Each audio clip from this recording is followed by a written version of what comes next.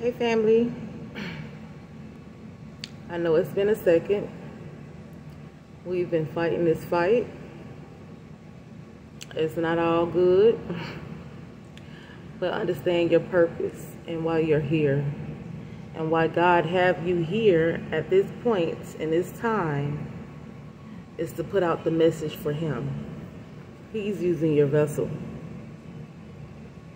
So you can expect the demons to come after you. You can expect for them to challenge you, but put on your full armor.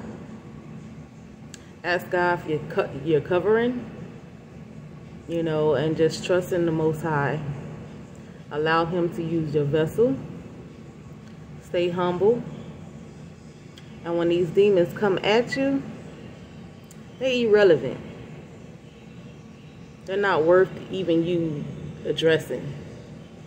Let them say what they're going to say. They're going to do that as long as they don't touch you. Keep fighting. Stay positive. Be humble. God bless you. Good night.